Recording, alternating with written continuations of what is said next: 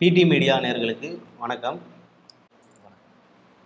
அதாவது இப்போ பேசப்பட்டு வருகிற அந்த தமிழ் மொழியை முன்னிறுத்திய தமிழ் தேசியம் திராவிட அரசியலுக்கு மாற்றா இருக்குன்னு நீங்கள் நம்புறீங்களா? திராவிட அரசியலுக்கு தமிழ் தேசியம், அதாவது இப்ப பேசப்பட்டு வருகிற தமிழ் தேசியம் நிச்சயமா மாற்றா இருக்க முடியாது. ஏன் அப்படின்னா திராவிடம் மொழியை முன்னிறுத்தி தான் இந்த நிலத்துல பேசப்பட்டுச்சு. தமிழ் மொழியை காக்கணும், தமிழ் மொழி அழிஞ்சிடக்கூடாது, பிற மொழி உள்ள வரக்கூடாது, பிற இனம் இங்கே அப்படி இப்படின்னு எல்லாம் தான் தமிழ் தூய தமிழினவாதம் போலதான் மொழியை முன்னிறுத்தி அரசியல் பேசப்பட்டுச்சு.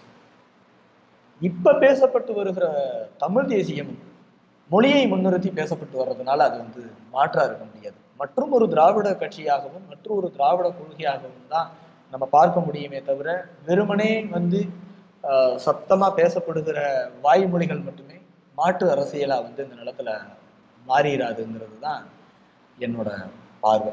தமிழ் தேசிய அரசியலை தற்போது இளைஞர்கள் பேசுறது சரியா? இல்லை, நம்ம தமிழக இளைஞர்கள் எப்பவுமே உணர்ச்சி வசப்படுவாங்க.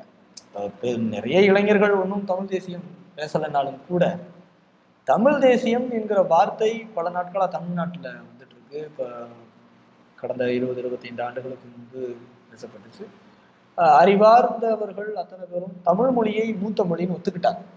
தமிழ் மொழி கூட இதோட தொன்மையையும் இந்த மொழியின் தன்மையை பற்றியும் பல தமிழார்ந்த அறிவாயர்கள் ஆராய்ஞ்சு தமிழ் மொழி தான் மூத்த மொழி, தமிழ் மொழிக்கு தான் எல்லா மொழிக்குமான மூல சொற்களை மூல வடிவத்தை தந்த மொழின்னு ஏற்றுக்கிட்டாங்க. தமிழ் அப்படி ஒன்றும் அழிஞ்செல்லாம் போயிடுது. யாரும் தமிழை போய் அழிக்கலாம் முடியாது. தமிழ்நாட்டில் மட்டும் தமிழ் பேசல. உலகின் பல நாடுகளில் தமிழ் பேசப்பட்டு வருது. இன்னும் சொல்லப்போனால் பல நாடுகளில் ஆட்சி மொழியாகவும் இருக்கு. பல நாடுகளில் கட்டாய கல்வியாக இங்கே தமிழ் மொழி இருக்கு. இப்பொழுது இந்த தமிழ் தேசியம் பேசப்படுவது முற்றிலும் இளைஞர்கள் பேசுற விதம் தவறு. முதல்ல தமிழுக்கான மொழிக்கான அரசியல் பேசுவதே முதல் குற்றம். நாம் பேசுகிற அரசியலில் மொழியும் பங்கு கொள்ளணுமே தவிர மொழியை மட்டுமே முன்னிறுத்திய அரசியல் என்பது தவறு. இப்ப நம்ம பிற மாநிலங்கள்ல இருந்து இங்க ஒருத்தவங்க ஆள்றாங்க அப்படிங்கிறது தான் நம்மளோட குறையா இருந்துச்சுன்னா, பிற மாநிலங்கள்ல இருந்து இங்க ஆள்றவங்க தமிழ் மொழி தானே பேசி ஆள்றாங்க, விட்டுறலாம்ல.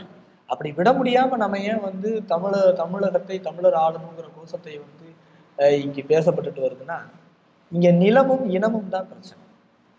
தமிழ் மொழி பேசக்கூடிய, தமிழை தனது தாய்மொழியாக கொண்ட தமிழர் நிலத்தில் வாழக்கூடிய இனம் சார்ந்த அரசியலும் நிலம் சார்ந்த அரசியலும் தான் இளைஞர்கள் பேசணும். இளைஞர்கள் தற்போது பேசக்கூடிய தமிழ் தேசிய அரசியல் என்பது சற்று நகைப்புக்குள்ளதும் சற்று மறுபடியும் மறுசீராய்வு செய்ய வேண்டியதும் தான். தமிழ் தேசிய அரசியலால சாதி ஒளிஞ்சிரும்னு ஒரு பிம்பத்தை உருவாக்கி வச்சிருக்காங்க. அதை பத்தி என்ன நினைக்கிறீங்க? அப்படி ஒன்றும் பிம்பம் இருக்கிறதா நான் பார்க்கல. சாதி தான் தமிழ் இனத்தோட ஆணி வேற. நீங்க ஆணி வேற பிடிங்க எல்லாத்தையும் வீசிட்டா மரம் நல்லா வளரும்னு சொல்றது போலதான் இருக்கு இப்ப பேசக்கூடிய தமிழ் தேசியம். இப்ப யார் தமிழர் என்கிற கேள்விக்கு விடையே சாதிதான். கண்டிப்பா. இப்ப தமிழ் தேசியம் பேசுறவங்கள்ட்ட போய் நீங்க தமிழர்களின் அளவுகோல் என்னன்னு அவங்கள்ட்ட கேட்டா அவங்க வழக்கம் போல அப்படியே பாடுவாங்க. குடும்பர், கள்ளர், மரபர், முதலியார், செட்டியார், பிள்ளை, நாடார், கோனார், வன்னியர், பறையர் அப்படின்னு ஜாதி பேரை சொல்லிதான் சொல்லுவாங்களே தவிர தமிழர் என்கிற தனி அடையாளத்தை யாரையும் காமிக்க முடியாது. சாதி ஒளியும் ஒளியாதுங்கிறத விட அது ஒழிக்க முடியாதுங்கிறது ஒரு உண்மை, ஒழிக்க வேண்டிய அவசியம் இல்லைங்கிறது இன்னொரு உண்மை. சரி, நம்ம சீமான் பேசுகிற தமிழ் தேசியம் பற்றி உங்க கருத்து என்ன? சீமான் பேசுகிற தமிழ் தேசியம், சீமான் இன்னொரு திராவிட கட்சி போலதான் அவரும் நடந்துகிட்டு இருக்காரு. இப்ப அவர் வைக்கிற குற்றச்சாட்டுகள் அனைத்தும் உண்மை. அதற்கு அவர் சொல்ற தீர்வுகளும் அவர் செய்கிற அரசியலும் முழுக்க முழுக்க தவறுன்றது மட்டும் இல்லாம அவர் தெரிஞ்சே தவறு பண்றாரு.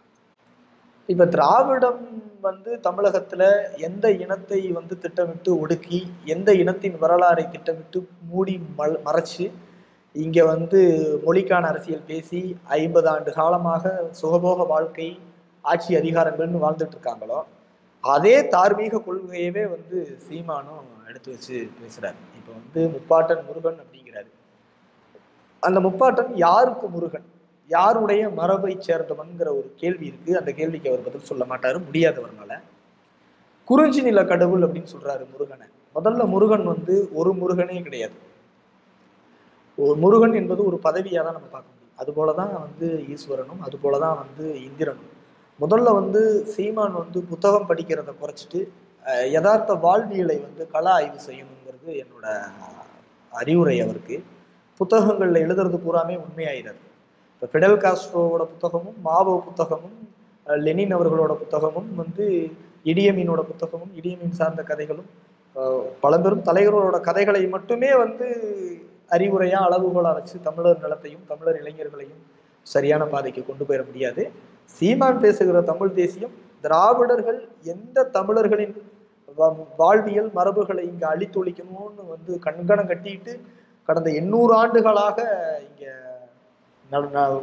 பேசிக்கிட்டு இருக்காங்க. எப்படி ஆண்டுட்டு இருக்காங்களோ அதையே தான் கொஞ்சம் சத்தமா பேசுறாங்க சீமான். இல்ல அப்ப நீங்க சொல்றதை பார்த்தா இந்த திராவிடத்தோட, அதாவது திராவிடத்தோட நேரடி பார்வையில தான் சீமான் இயங்குற மணிக்கெல்லாம் சொல்றீங்க. அது நம்ம நேரடியா பார்க்கல. இப்ப சீமான் சொல்றது போல 2000 ஆண்டுகளுக்கு முன்பு நடந்த நிகழ்வை பக்கத்துல உட்காந்து பார்த்தது போல சொல்லுவாரு. நம்ம அந்த அளவுக்கு நம்ம இட்டுக்கட்டி பேசுறதுக்கு உண்டான விருப்பம் இல்லை. திராவிடத்திற்கு மாற்று இல்லைங்கும் பொழுதே திராவிடத்தின் நீட்சியா தான் நம்ம வந்து சீமானை பார்க்கணும். ஒரு நவீன திராவிடமா மொழியை முன்னிறுத்தி இந்துக்கள் இதானவர்கள், ஆரியம் நமக்கு எதிரு அப்படின்னு விஞ்ஞானத்திற்கு முரண்பட்டு ஆரியம் எதிரு அப்படி இப்படின்னு சொல்ற அவர் வந்து அவங்க வந்து வரையறுத்த வர்ணாசிரம கோட்பாடு தவறுன்னு சொல்றாரு. கடந்த சட்டமன்ற தேர்தலில் ஏதோ இவர் பெரிய சாதனை செஞ்சது போல மண்ணின் மைந்தர்களான பட்டியலினத்தில் இருக்கக்கூடிய சிலரை வந்து சீட்டு கொடுத்து நிற்க வச்சதுக்காக தாழ்த்தப்பட்டவர்களுக்கு அதிக இடங்களை கொடுத்தது நாம் தமிழர் கட்சி அப்படின்னு பேசினாரு. அப்புறம் தமிழ் தேசிய கூட்டமைப்பு நடத்தின ஒரு இதுல நம்ம அம்மா ஜெயலலிதா அம்மையார் அவர்கள் இறந்த பொழுது துணை முதலமைச்சர் தாழ்த்தப்பட்ட மக்களுக்கு வழங்கப்படணும்னு ஒரு கோஷம் தமிழ் தேசிய கூட்டமைப்பால் முன்வைக்கப்பட்டு ஒரு ஆர்ப்பாட்டம் நடந்துச்சு. அதுல கலந்துகிட்ட நாம் தமிழர் கட்சியின் வியனரசு அவர்கள் வந்து தாழ்த்தப்பட்டோருக்கு துணை முதலமைச்சர் பதவி வழங்கணும் அப்படின்னாரு. இதுவரைக்கும் 76 சாதிகள் உட்பட்ட நலத்துறைக்கு ஆதி திராவிடர் நலத்துறைன்னு இருக்கு. திராவிடத்தை எதிர்க்கக்கூடிய தமிழ் தேசியவாதிகளான அவர்கள் யாருமே வந்து இன்னும் அந்த நலத்துறையை மாற்றி பட்டியலின நலத்துறைன்னு வைக்கணும் அல்லது வேற ஏதாவது தமிழர் நிலம் சார்ந்த நலத்துறைன்னு வைக்கணும்னு அவங்க ஒன்றும் கோஷம் எழுப்பலை. இன்னும் இந்த வரையறையெல்லாம் பேசாம வெறுமனே வந்து படித்த புத்தகங்களை வைத்து வரலாறு பேசுவது என்பது முறையற்ற செயலாதான் நம்ம.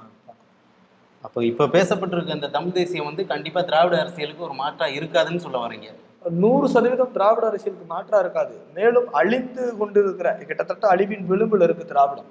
திராவிடம் என்கிற இல்லாத ஒரு உருவம் இல்லாத ஒரு சொல்லை உருவமாக்கி அதை ஒரு பூதாகர வடிவமாக்கி அதற்கு பல்வேறு கொள்கைகள் கோஷமெல்லாம் போட்டு பூவெல்லாம் வச்சு ஒரு அலங்கரித்து கடந்த 50 ஆண்டு காலமா இந்த நிலத்தையும் இந்த இனத்தையும் அழித்தொழித்து இந்த மொழிச்சிதைவு, இனச்சிதைவு, பூர்வகுடி தமிழர்களின் வரலாறு அழிப்பு, மறுப்பு இப்படின்னு பல காரியங்கள் நடந்துட்டு இருக்கு. இதை மாற்றுன்னு பேசக்கூடிய சீமான் அதோட தொடக்கமா இருக்கிறார். சீமான் மட்டும் இல்ல, இன்னைக்கு தமிழ் தேசியம் பேசக்கூடிய பலர், இந்த திருமுருகன் காந்தின்னு ஒருத்தர் பேசுறாரு, நிறைய பேர் பேசிக்கிட்டு இருக்கிறாங்க. பேசிட்டு இருக்கிற யாரும் வந்து எது உண்மையான தமிழ் மொழிக்கான தமிழ் இனத்திற்கான தமிழர் வாழ்ந்த நிலத்திற்கான அரசியலை வந்து யாரும் பேசுறதுக்கு இன்னும் முற்படலை அப்படின்னு தான். நீங்க சீமான் மேல இவ்வளவு குற்றச்சாட்டுகள் வந்து வைக்கிறீங்க.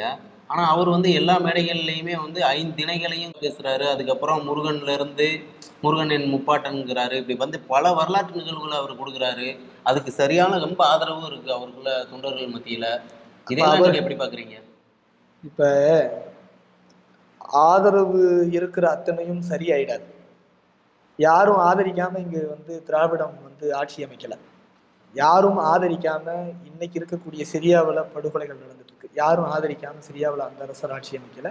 யாரோ ஒருத்தரோட ஆதரவு இல்லாம அந்த சண்டை நடக்கல. ஈழத்தில் படுகொலை செய்யப்பட்ட நம் உறவுகள் மீதும் கூட தாக்குதல் யாரோ ஒருத்தரோட ஆதரவு இருக்கிறதுனாலேயே வந்து அது சரியாயிடாது. 5 திணைகளை பேசக்கூடிய சீமான் அவர்கள் எந்த அர்த்தத்துல நாகரிகமான ஒரு பாண்டிய மன்னனான முருகனை வந்து குறிஞ்சி நில கடவுள்னு சொல்றாரு. குறிஞ்சி, முல்லை, மருதம், நெய்தல் என்கிற 4 திணை. குறிஞ்சியும் முல்லையும் முறைவிட தெரிந்து பாலை என்று ஆகிறது அப்படின்னு, அதாவது ஒரு வறட்சியான நிலத்தை பாலை என்கிற நிலத்தின் ஒரு சுவடா வைக்கிறாங்க.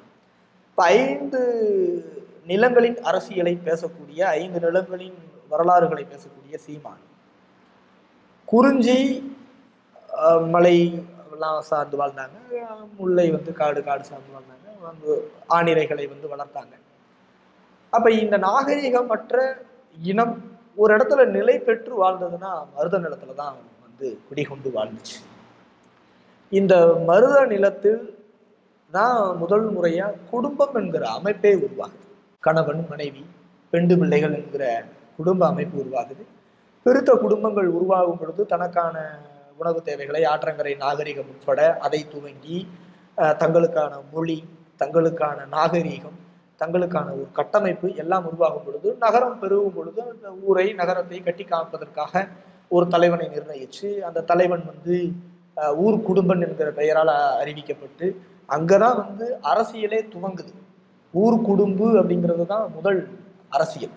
நம்ம நிலத்துல முதல் அரசியல் அங்கதான் மொழி தோன்றி இருக்கணும், அங்கதான் நமது இனத்திற்கான அடையாளம் தோன்றி இருக்கணும்.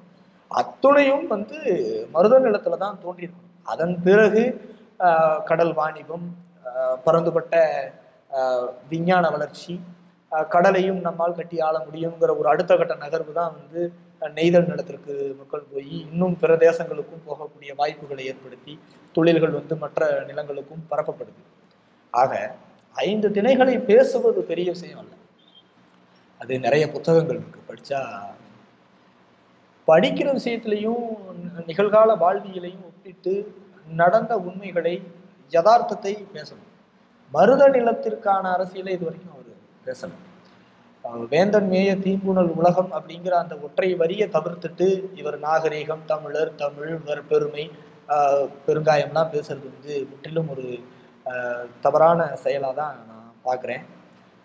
மருத நிலத்தில் இருக்கக்கூடிய மூத்த கடவுளான, அதாவது முன்னோர் வழிபாடு அப்படின்னு அவர் பேசுறாரு. அவர் கடவுள் மறுப்பு கொள்கை பேசிட்டு இருக்கும் பொழுது, முருகனை கெட்டவாத்துல திட்டிட்டு இருக்கிற பொழுது, ஈஸ்வரனை காலால் மிதிப்பன்னு பேசின பொழுது, பெரியார் தான் சாமி, மற்ற எவன்டா நாய் சாமின்னு எல்லாம் பேசும் பொழுதும் இந்த நிலத்துல முருகனுக்கும் ஈஸ்வரனுக்கும் இந்திரனுக்கும் பெருமாளுக்கும் திருமாலுக்கும் மீனாட்சி அம்மனுக்கும் காமாட்சி அம்மனுக்கும் வழிபாடு நடத்தியவர்கள் யாரு, அதோட நீட்சி என்ன, தொடர்ச்சி என்னன்னு அவர் பேசாம இன்னைக்கு ஏதோ யானை உதயம் வந்தது போல பேசினாலும், திராவிட அரசியலும் இதே போலதான் வந்து மருதநில மக்களின் அரசியல் வாழ்வியலை சிதைச்சிச்சு.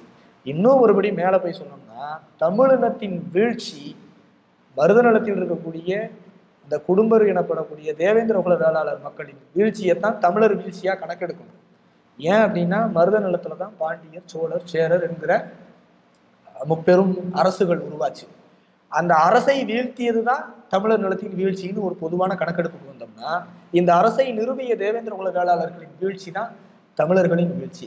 அப்ப இவர் பேச வேண்டிய அரசியல் எதை பேசணும் அப்படின்னா, தேவேந்திர குல வேளாளர்களின், அதாவது ஆணி வேறான தமிழர் நிலத்தின் வரலாற்று ஆணி வேறான தேவேந்திர குல வேளாளர்களின் நீட்சியே தமிழர் நிலத்தின் இனத்தின் மொழியின் அதிகாரத்தின் அடையாளத்தின் மீட்சிங்கிறது தான் யதார்த்தம். இதை பேசாம இருக்கிறது குற்றச்சாட்டா நம்ம வைக்க முடியாது அவர் கற்ற அரசியலை பத்தி. ஆனா அதை அழிக்கும் விதமாக, அதை வந்து திரிக்கும் விதமாக அரசியல் செய்யறது. இப்ப கடந்த வாரம் கூட ஹூமாயினை வச்சு முருகனின் மனைவியான தெய்வ யானையை வந்து செட்டப்பு புட்டப்புங்கிறான் அந்த ஆளு.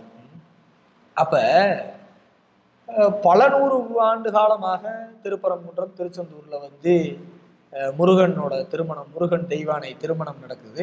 அந்த திருமணம் முடிஞ்சு முருகனும் தெய்வானையும் தனது தெய்வானையின் அப்பாவான, அதாவது முருகனின் மாமனாரான வீட்டுக்கு இந்திரனின் தேவேந்திர குல வேளாளர் மடத்துக்கு வந்து வணங்கி சிறப்பிச்சுட்டு திருமண நிகழ்வு நடக்குது. திருமண சடங்குகள் பல 100 ஆண்டுகளாக கொண்டாடிட்டு இருக்கிறவர்கள்லாம் கிறுக்கன் ஆனது போல இவங்க வந்து செட்டப்பு புட்டப்பு, அது பரிணமிக்கப்பட்ட நல்ல நாகரீகமான ஒரு நிலத்திற்கு பரிணமிக்கப்பட்ட பிறகும் வள்ளியின் மேல் காதல் கொள்வதாகவும் வள்ளியை திருமணம் செய்வதாகவும் தான் வந்து யதார்த்த வரலாறுகள் இயம்புது நம்மளுக்கு. அதுதான் யதார்த்தமா இருக்கும். சீமான் வந்து முச்சோடும் இந்த மருத நிலத்திற்கு எதிரான அரசியலை செய்யறாரு. அப்புறம் அந்த தெய்வானையை பத்தி பேசுறீங்க, இன்னைக்கும் அந்த தெய்வானைக்குள்ள சடங்குலாம் தேவேந்திர குல வேளாளர்கள் பங்கு கொள்றாங்களா? இப்பவும் நடந்துட்டு தான் இருக்கு. இப்பவும் ஒவ்வொரு ஆண்டும் திருப்பரங்குன்றத்துல தேவேந்திரகுல வேளாளர் மக்களால் வெகு சிறப்பாக கொண்டாடப்பட்டு இருக்கு. திருப்பரங்குன்றம் மற்றும் அல்ல, ஒட்டுமொத்த அறுபடை வீடுகள்லையும் இந்த நிகழ்வு நடந்துட்டு இருந்துச்சு. இவர்களின் வீழ்ச்சி கடந்த 800 ஆண்டுகளாச்சு இவங்க வீழ்ந்து, 800 ஆண்டுகள் ஆன பிறகும் கூட ஒட்டுமொத்த பெரும் கோயில்களின் வரலாற்று சிறப்புமிக்க தேர்களுக்கு சென்னையிட்டு தேர்களை இயக்கக்கூடிய உரிமை, பரிவட்டம் முதல் மரியாதை பரிவட்டம், அங்கு வரக்கூடிய பக்தர்களுக்கு உப்பும் ஊறுகாயும் தர வேண்டிய பாக்கி. இது வந்து வெறுமனே நான் வந்து பெருமைக்கு சொல்லலை. 1528 அதாவது 808ஆம் நூற்றாண்டுகளில் எழுதப்பட்ட செதுப்பட்டயம் மாற்றி 15ஆம் நூற்றாண்டுல வந்து பழனியில் எழுதப்பட்டுச்சு. அந்த செதுப்பட்டயம் இயம்புது என்ன சொல்லுதுன்னா, மானொலி முதல் மாந்தை வரை, குமரி முதல் அப்படின்னு சொல்லிட்டு 4 எல்லைகளை வரையறுத்து இங்கு இருக்கக்கூடிய குடும்பன், பல்லாடி, காலாடி, மூப்பன், வயற்காரன், வாதிரியான், பல்லன், தேவேந்திர குலத்தான், மூப்பன் என்கிற பல பிரிவுகள் 12,000 கூத்திரர்களுக்கு சொந்தக்காரர்கள் இவர்கள் தான் பொறுப்பேற்று இந்த விழாவை நிகழ்த்தணும். இங்க வரக்கூடிய பக்த கோடிகளுக்கு நீ என்ன பெரும் இதுல நீ வந்து வறட்சியில இருந்தாலும் கூட உப்பும் ஊறுகாயும் நீரும் ஊரும் நீ வழங்கணும்னு செப்புப்பட்டையும் இயம்புது. தெய்வ யானை முருகனின் திருமணத்தை இவ்வளவு வெகு சிறப்பா ஒவ்வொரு ஆண்டும் நடத்தணுங்கிறது நியதி. இன்னும் நடத்திட்டு இருக்காங்க. இன்னும் வள்ளி திருமணம் என்கிற நாடகத்தை குறிஞ்சி நிலத்தில் இருக்கக்கூடிய வள்ளியை கண்டு காதல் கொள்வதாகவும் அங்க திருமணம் செய்வதாகவும் வந்து வரலாற்று நாடகங்கள் இன்னும் நடந்துட்டு இருக்கு. இன்னும் தெய்வானையை தனது குல பெண்ணாக வழிபடுகிற மரபு தேவேந்திர குல வேளாளர்கள் கிட்ட இருக்கு. அடுத்த கேள்வி, இலக்கியங்கள் மூலமா இப்ப பேசுற அந்த தமிழ் தேசியம் வந்து, அதாவது இலக்கியங்கள், அதாவது இந்த தொல்காப்பியத்தெல்லாம் பத்தி பேசத்தானே செய்யறாரு சீமான் எல்லா மேடையிலையுமே. இப்ப நம்ம சீமானையே குறி வச்சு கூட இந்த சில பார்வைகளை பார்க்க வேண்டிய அவசியம் இல்லை. இலக்கியங்கள், அதாவது அப்பர் சுந்தர் மாணிக்கவாசகர் அவர்களால வந்து ஸ்ரீரங்கம் என்கிற கோயில் இருக்கு இல்லையா, அந்த கோயில்ல நூல்களை எல்லாம் வச்சு பூட்டி சீல் வச்சு முடிச்சிடுறாங்க. மூவர் வராமல் இந்த நூல்களை யாரும் எடுக்கக்கூடாது அப்படிங்கிற ஒரு சத்திய பிரமாணம் போல வச்சு 10ஆம் நூற்றாண்டுல இருந்து 11ஆம் நூற்றாண்டு காலத்துல ராஜராஜ சோழன் கையால தான் இந்த அத்தனை நூல்களும் வந்து மீட்டெடுக்கப்படுது. இப்ப இதற்கு முன்பு தொல்காப்பியத்தை பத்தி ஒரு சின்ன வரலாறு ஒன்று பார்ப்போம். தொல்காப்பியமும் கூட, தொல்காப்பியத்தை இயற்றதுனாலதான் தொல்காப்பியனாருங்கிற பெயர் வருது அவருக்கு. பெரும் கடல்கோள்ல வந்து நம்ம பாண்டிய மண்டலம் அழிஞ்சு போகுது. இப்ப கீழடியில வந்து எடுத்துட்டு இருக்காங்க. கீழடியில வந்து அந்த கடல்கோள்ல அழிஞ்சதா தான் இருக்கணும். ஏன்னா அவங்க சொல்ற காலம் அந்த ஒரு 2400, 2500, 3000 ஆண்டுகளுக்கு முன்பு ஒரு கடல்கோள் ஏற்பட்டதுன்னா அதுவா தான் இருக்கணும். அப்பதான் வந்து முதல் சங்கத்துல இருந்து 2ஆம் தமிழ்ச்சங்கம் கூட அந்த இடைப்பட்ட காலத்துல நூல்கள் எல்லாம் அழிஞ்சு போகுது.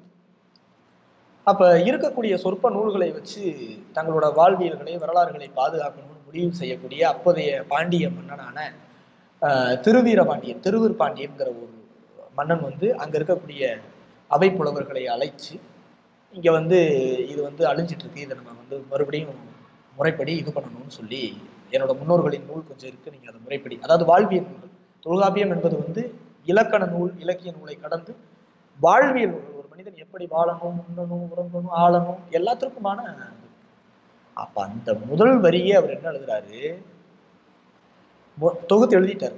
எழுதிட்டு அங்க வந்து அவையில வந்து இதாவது அப்ப வந்து அந்த முதல் பத்தி என்ன வருதுன்னா, சிவனிய நிலத்தோடு முந்து தமிழ் நூல் கண்டு முறைப்பட இந்நூல் தொகுத்தேனேங்கிற ஒரு வரி வரும். அது நீங்க படிச்சீங்கன்னா தெரியும். அதாவது ஏற்கனவே இருந்த நூலை பார்த்து முறையாக இந்த நூலை தொகுத்திருக்கிறேன். இது தொல்காப்பியம் ஒரு தொகுப்பு நூல் தான். இப்ப எல்லாரும் சொல்வது போல ஆக பழைய நூலாக தொல்காப்பியத்தை பேசிட்டு இருக்கிறாங்க. அதற்கு முந்தைய ஒரு நூல் இருக்குது. அந்த நூல் தான் ஐந்திரம் என்கிற நூல். அந்த ஐந்திரம் என்கிற நூலை இயற்றியவர் வந்து இந்திரன். அதனாலதான் இந்திர குலத்து மக்களான தேவேந்திர குல வேளாளர்களின் வரலாறுகளை பேசாம வேற எந்த வரலாறும் நம்ம வந்து இங்க நீளாதுன்னு நம்ம சொல்றோம். இப்போ அடுத்த இலக்கியங்கள் பார்த்தீங்கன்னா சிற்று இலக்கியங்கள், அகநானூறு, புறநானூறு, சீவக சிந்தாமணி, உங்களுக்கு இப்படி பல்வேறு நூல்கள் இருக்கு. இத்தனை இலக்கியங்களிலும் தமிழ் என்கிற வார்த்தை இல்லை. இது ஒரு முக்கியமா நம்ம கவனிச்சு பார்க்க வேண்டிய. திருக்குறள் உட்பட இன்னும் பிற அத்தனை இலக்கியங்கள்லையும் பல்லர் என்கிற வார்த்தையை விட மல்லர் என்கிற வார்த்தை, குடும்பன் என்கிற வார்த்தை, காலாடி என்கிற வார்த்தை, மூப்பன் என்கிற வார்த்தை அந்த காலங்களுக்கு ஏற்ப, அந்த பட்டங்கள் பகிர்ந்தளிக்கப்படும் பொழுது அந்த காலங்களுக்கு ஏற்ப, அந்த இயற்றப்பட்ட திசைகளுக்கு ஏற்ப அந்த நூல்களில் இடம்பெற்றிருக்கிறதே தவிர தமிழ் என்கிற வார்த்தை இல்லை. அது மட்டும் இல்லாம திருவள்ளுவர் எழுதிய ஒரு 2000 ஆண்டுகளுக்கு முன்பு இயற்றப்பட்டதா சொல்லப்படக்கூடிய திருக்குறளிலும் கூட 5 வித்தான் ஆற்றல் அகழ்வு சும்புளார் கோமான் இந்திரனே சாளுங்கரி என்கிற ஒரு குறளின் மூலம் தனது 5 புலன்களையும் அடக்கி ஆளக்கூடிய தன்மையை இந்திரன் தான் எல்லாரும் கத்துக்கணும்னு சொல்லிட்டு இந்திரனை முன்னிறுத்திய புகழ் தான் அங்க பாடப்படுது. இந்திரனை முன்னிறுத்திய இலக்கியங்கள் பல இருக்கு. இன்றும் பரம்வீர் சக்கரா என்ற ஒரு வீரத்திற்கான அடையாளமா வளர்ப்போடைய விருதுல இந்திரனின் ஆயுதமான வஜ்ராயுதத்தை குறித்து தான் வணங்கிட்டு இருக்காங்க. இந்திரன் என்பவரை தாய்லாந்துல பெரும் விழா எடுத்து வணங்கிட்டு இருக்கிறாங்க. இன்னும் பல தேசங்கள்ல இந்திரனுக்கு விழா எடுக்கப்பட்டு இருக்கு. பாண்டியர்களின் ஆட்சி எங்கெங்கெல்லாம் பரவி வாழ்ந்துச்சோ அங்க எல்லாமே இந்திரனை வணங்குறாங்க. எதனால தேவேந்திர குல வேளாளர்களை வரலாற்று மீட்பர்களாக நம்ம இங்க அடையாளப்படுத்துறோம்னா அந்த இந்திர விழாவை இன்றளவும் தமிழ்நாட்டுல கொண்டாடிட்டு இருக்கிறவங்க தேவேந்திர குல வேளாளர்கள். இந்திரன் என்கிற கடவுள் தான் மூத்த கடவுள். அந்த இந்திரன் என்கிற கடவுளை பற்றி இங்க பேசுறது ரொம்ப அரிது, குறைவா இருக்கு. நீங்க உதாரணத்துக்கு இலக்கியங்களை பத்தி நீங்க கேட்குறீங்க. அத்தனை இலக்கியங்களும் இயம்பக்கூடிய மல்லர் என்கிற சொல்லாடலை, மல்லர் என்கிற வரலாற்றை வெளியே பேசாத சீமான் எப்படி இலக்கியத்தை பேசலாம்? தமிழர் என்கிற சொல்லே இல்லை, மாறாக அங்க அத்தனை இடங்களும் மல்லர் என்கிற சொல் தான் அடையாளப்படுத்தப்பட்டிருக்குன்னா இந்த இன மக்கள், இது ஒரு சாதியே கிடையாது, இது ஒரு தனித்த பேரினம். இந்தியா முழுவதும் பட்டேல், குர்மி, ராய், ஒக்கலிக, கவுடா, மல்லா, மல்லாடு அப்படின்னு பரவி வாழக்கூடிய இனம். உலகின் பல பகுதிகளில் வாழக்கூடிய இனம். ஆஸ்திரேலியாவில் அம்மா, அஞ்ஞா, ஆத்தா என்கிற மரபு இங்கு தேவேந்திர குல வேளாளரின் உட்பிரிவு. அம்மா, அதாவது தென்காசி பாண்டியர்கள், திருநெல்வேலியில் அந்த பகுதி பாண்டியர்கள், அங்கே அம்மா மரபு, ஐயா மரபு, அஞ்ஞா மரபுன்னு ஒரு 5 மரபு இருக்கு. இந்த 5 மரபு ஆஸ்திரேலியாவில் பழங்குடியினர்கள் பாதுகாத்து வச்சுட்டு இருக்கிறாங்க இந்த மரபு சொற்களை. அதனால பாவாணர் சொன்னது போல பாவாணரை விஞ்சிய தமிழ் ஆய்வாளர்கள் எனக்கு தெரிஞ்சு இல்லை. அந்த பாவாணரும் கூட தேவேந்திர குல வேளாளர் இனத்தை சேர்ந்தவர். அவர் தன்னை தேவேந்திர குல வேளாளர் என்கிற பார்வையில இது எழுதலை, யதார்த்தத்தை எழுதினார். இங்க இருக்கக்கூடிய தமிழை ஆய்ந்து இந்த தமிழ் நிலத்தின், தமிழர் இனத்தின் ஒட்டுமொத்த அடையாளம்னு பார்த்தீங்கன்னா தேவேந்திர குல வேளாளருங்கிற இனத்துல இருந்துதான் துவங்கும். ஏன்னா இவங்க தான் இன்னைக்கு நம்ம தமிழர் என்று அடையாளம் காணக்கூடிய தமிழ் சாதிகள் பற்றிய துவக்கமாக இவங்க தான் இருந்திருக்காங்க. இவங்க வேளாண் தொழிலுக்கு தேவையான அந்த கலப்பை அதை செய்யறதுக்கு ஒரு இனக்குழுவை உருவாக்குறாங்க. வேளாண் பற்றுடைய 11 கீழ் மக்கள்னு சொல்லிட்டு 18 இனக்களை உருவாக்குறாங்க. அவங்க தான் தச்சர், பொற்கொள்ளர், கொள்ளன், ஆசாரி, குயவன் அப்படிங்கிற ஒரு இதுல இருந்து கிளைத்து வந்ததுதான் பிற தமிழ் சாதிகள். இதை கூட நம்ம ஐயா அப்துல் ரஹ்மான் ஐயா சொல்லுவாங்க. சுப வீரபாண்டியன் கூட, எல்லாருக்கும் வரலாறு தெரியும். இந்த வரலாறை பேசுவதில் இருக்கக்கூடிய பெரிய சிக்கல், அவங்க வரலாற்றின் பெரிய ஒரு கரும்புள்ளியாக அவர் இந்த நவீன கால அரசியலில் பட்டியலில் சேர்க்கப்பட்டிருக்காங்க. அவர்களை வீழ்த்தியது தான் தமிழரின் வீழ்ச்சி. அவர்களின் எழுச்சி தான் தமிழர் எழுச்சிங்கிற பார்வையில நம்ம சீமானை குற்றம் சொல்ல வேண்டிய கட்டாயத்துக்கு நம்ம ஆளாயிருக்கோம். நீங்க இவ்வளோ பெரிய வரலாறை பத்தி, இந்த இனத்தை பத்தி இவ்வளோ தனி வரலாறு, இவ்வளோ பெரிய பாரம்பரியமான ஒரு இனம், இவ்வளோ இது சொல்றீங்க. ஆனா இந்த இனத்துல இன்னும் ஒரு அரசியல் தெளிவு இல்லாம இருக்காங்க. இப்போ உள்ள தற்கால இளைஞர்கள் கூட இந்த அரசியல் பத்தி ஒரு சின்ன விழிப்புணர்வு கூட இல்லாம இருக்காங்களே, அவர்களை பற்றி கொஞ்சம் சொல்லுங்க. நீங்க சொல்றது உண்மைதான். எந்த இனம் எழுந்தால் தமிழர் நிலத்தில் ஒரு தூய ஆட்சி மலரும், தூய அரசியல் பிறக்கும் அப்படின்னு நம்ம நம்புறோமோ அந்த இனம் அரசியலில் கொஞ்சம் பின்தங்கிய நிலைமையில தான் இருக்கு. அதுல மாற்று கருத்து இல்லை. எப்படின்னா, பட்டியலில் சேர்க்கும் பொழுது 1920 அந்த 30-35 காலத்துல, ஆங்கிலேயர்கள் காலத்துல சாணார்கள் எனப்படக்கூடிய தற்போதைய நாடார்கள் பட்டியலில் இருந்தாங்க. அவர்களை பஞ்சம பட்டியலில் சேர்த்த உடனே சேர்க்கக்கூடாதுன்னு சொல்லிட்டு சவுந்தரபாண்டியன் நாடார் என்ன பண்ணுவாங்கலாம் லண்டன் வரைக்கும் போய் மனு கொடுத்து அந்த இனத்தை மீட்டாங்க. அந்த காலத்துல இந்த இனத்துலயும் ஒருத்தர் இருந்தார், சீனிவாசம் பிள்ளைன்னு சொல்லிட்டு வட மாவட்டத்தை சேர்ந்தவர். இந்திரவதினின்னு சொல்லிட்டு புத்தகம்லாம் எழுதி இது பண்ணாங்க. ஆகச்சிறந்த பாரம்பரியமான இனம் தான் இது. சமகால அரசியலில் சின்ன சறுக்கல்கள் இருந்தாலும் தங்களுக்கான அரசியல் அடையாளம் எது, தங்களுக்கான அதிகாரம் ஏன் அவசியம்ங்கிற கேள்விகள்லாம் தங்களுக்குள்ள இவங்க கேட்காம திராவிட கட்சிகளாகட்டும், தேசிய கட்சிகளாகட்டும், காங்கிரஸ் உட்பட அத்துணை கட்சிகளையும் இங்கே காலூன்றல் செய்து வாக்காளர்களாக மட்டுமே இன்று வரை வாழ்ந்துட்டு இருக்கக்கூடிய ஒரு தனித்த பேரினம் தேவேந்திர குல வேளாளர் இனம். வெள்ளந்திகளாக உண்மையாகவே இன தூய்மை மன தூய்மையானவர்கள். ஏன்னா உழவு குடிகள், மண்ணை நம்பி மண்ணை நேசித்து மண்ணிற்கான நிலத்திற்கான ஒரு உயிர்ப்பை இன்னும் தாங்கிட்டு இருக்கக்கூடிய இவர்களால யதார்த்தமாகவே தவறு செய்வது நடைமுறையில் இல்லாத ஒரு செயல். இவர்கள் ஆட்சி அதிகாரத்துல தொடர்ந்து இருந்தா இன்னைக்கு காணாம போயிருக்கிற ஆறு இருந்திருக்கும், இன்னைக்கு இல்லாம போயிருக்கிற மலைகள் இருந்திருக்கும், இன்னைக்கு அழிந்து கிடக்கிற இயற்கை வளங்கள் அப்படியே இருந்திருக்கும். மண்ணிற்கும் மக்களுக்குமான நிலத்திற்கும் நீருக்குமான அரசியலை இவர்கள் பேசியிருப்பாங்க. அப்படியெல்லாம் பேசுனதுனாலதான் பாண்டியர்களின் ஆட்சி இந்த நிலத்தின் பொற்கால ஆட்சின்னு சொல்றாங்க. சோழர்களின் ஆட்சி இந்த நிலத்தின் பொற்கால ஆட்சிங்கிறாங்க. இருண்ட காலம் களப்பிரர்கள் போன காலத்தை சொல்றாங்க. இன்னும் முழுமையா இந்த களப்பிரர்கள் இந்த நிலத்தை விட்டு போகல. இப்படி இந்த நிலத்தை காக்க வேண்டிய பொறுப்பு உள்ள ஒரு அறிவார்ந்த, ஒரு நேர்மையான, நெறியான, அறம் சார்ந்த இனத்தில் பிறந்த இந்த இளைஞர்கள் இன்னும் தங்களுக்கான அரசியலை முழுமையா உணராதது வருத்தம் அளிக்கக்கூடிய செய்தி.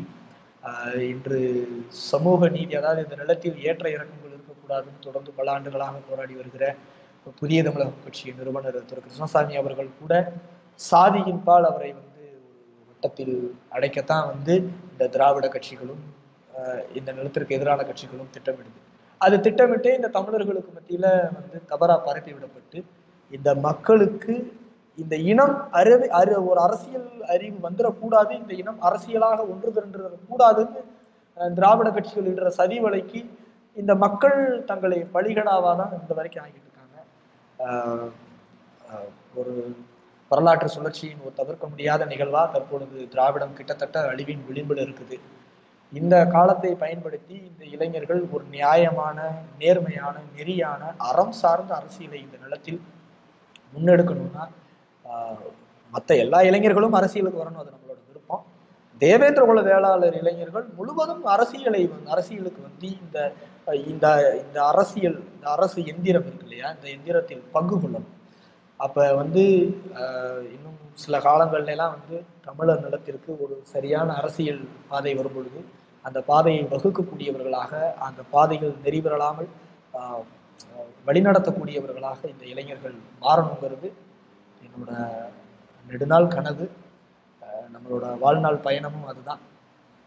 தமிழர் என்கிற அடையாளத்தை கடந்து, தமிழ் என்கிற மொழியை கடந்து, தமிழர்கள் பண்படுத்திய, வளப்படுத்திய இந்த நிலத்திற்கான அரசியலை, இந்த நிலத்தை மேன்மை செய்யக்கூடிய அரசியலை பேசணும்னா இந்த நிலத்திற்கானவர்கள், இந்த நிலத்திற்காகவே வாழ்ந்து நிலத்தை மட்டுமே நேசித்து நிலத்தை தவிர வேறு எதையும் அறியாத தேவேந்திர குல வேளாளர்கள் இந்த நிலத்திற்கான அரசியலை பேசணும். ஒட்டுமொத்த இளைஞர்களையும் இந்த காணொளி மூலமாக அவர்களை எல்லாத்தையும் ரொம்ப சிரம் தாழ்ந்து அவர்களை கேட்டுக்கிறது என்னன்னா, எல்லாரும் பேசுவது அரசியல் அல்ல.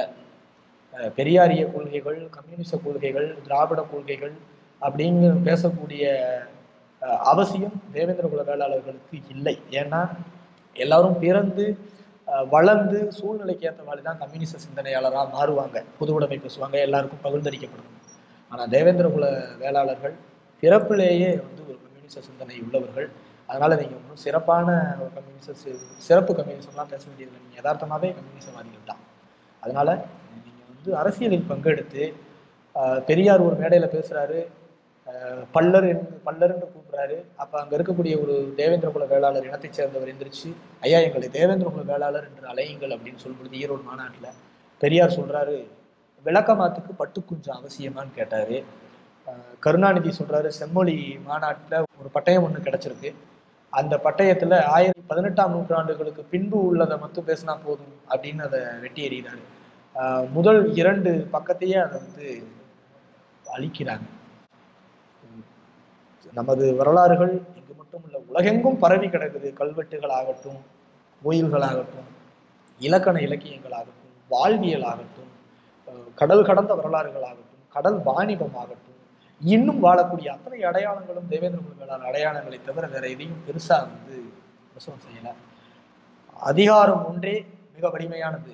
தேவேந்திர குல வேளாளர்களின் கையில் அதிகாரம் இருந்த வரைக்கும் தான் இந்த தமிழர் நிலம் அறம் சார்ந்த அரசியல் செய்யப்பட்டிருந்துச்சு. இந்த நிலம் சில கயவர்களால எதிரிகளால் திட்டமிட்டு இங்க இருக்கக்கூடிய 5க்கும் 10க்கும் விலை போகக்கூடிய இன்றும் கால் நக்கி பிழைத்துக் கொண்டிருக்கக்கூடிய பிறர் காலில் விழுந்து பழகி சினிமாவில் வரக்கூடிய அரசியல் தான் வந்து உண்மை என்றும் சினிமாவில் பேசப்பட்டு இருக்கக்கூடிய மீசை வைத்திருக்கிறவன் வீரமானவன். ஆமா, இப்ப சினிமாவில் அப்படித்தானே இருக்கு. சினிமா அரசியலை பேசி சினிமா தான் வாழ்க்கைன்னு நம்பிட்டு இருக்கக்கூடிய சில நயவஞ்சகர்களின் துணையோட தான் நம்மளை வந்து வீழ்த்தி இந்த நிலத்தை வந்து பிறர் கையகப்படுத்தினாங்க. நான் பேசக்கூடிய அரசியல் என்பது தமிழர் இனத்திற்கான அரசியல், தமிழர் நிலத்திற்கான அரசியல். மொழி என்பது ஒரு உபகரணம். மொழியை நம்மை விட நேசிப்பவர்கள் யாரும் இல்லை. எங்கு பிறப்பினும் தமிழன் தமிழனே, இங்கு பிறப்பினும் அயலான் அயலானேங்கிறதெல்லாம் தவறு. நீ எங்கேயோ இருக்கிறவன் அவன் சொல்லுவான்ல, எங்கு பிறந்தாலும் அவன் தான் அவன் சொன்னா நம்ம அதை ஏத்துக்க முடியாது. எங்கு பிறந்தாலும் பிறக்கும் இடத்துக்கு சூழலுக்கு ஏற்றாறு போல மொழி நடவடிக்கைகள் மாறும். அதனால விஞ்ஞானபூர்வமான ஒரு முடிவுக்கு வரணும். சமகாலத்துல இன்னைக்கு என்ன தேவை? நவீனத்தை முற்றும் தூக்கு. இன்னைக்கு நம்ம பேசிட்டு இருக்கிறது நவீனம் தான். இயற்கையை அழிச்சிட்டு இருக்கக்கூடிய நவீனம் வேண்டாம் அப்படின்னா இயற்கையை நேசிக்கக்கூடிய தேவேந்திர குல வேளாளர் இளைஞர்கள் அரசியலுக்கு வரணும். அதுதான் வந்து ஒரு இறுதியான தீர்வா, ஒரு சரியான ஒரு முடிவா இருக்கணும்னு நான் நம்புறேன். ரொம்ப அருமையான கருத்துக்களை முன் வச்சீங்கன்னா நன்றி.